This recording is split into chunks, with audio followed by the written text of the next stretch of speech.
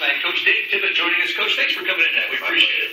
I was out there last night with a crowd for about 45 minutes. What a thrilling sight to see you guys come up on that plane and all these people screaming, signs going up. Yeah. What a great time. Unbelievable. You can't thank those people enough, because there's anybody who doubts there's any atmosphere for hockey around here is sadly mistaken. And all those people, they don't know how much they affect the players on our team. Our guys were moved by what happened there last night, and hopefully that shows up in our performance in the playoffs. When you came up on the plane, did the guys see the people? Did they? Guys are looking out the window like, what is going on out there? Yeah, it was an exciting time for us. Well, it was fun because the word got out on Twitter, and so then everybody was down there. We actually met a couple who had their baby out there, and they said, we put the baby down right after the game, told her to sleep for a couple hours. We're getting her back up and going out to greet the Coyotes. Yeah, it was a fun night, and our guys played very well. And, good flight home. We had a day off today, and we start our prep for Chicago tomorrow.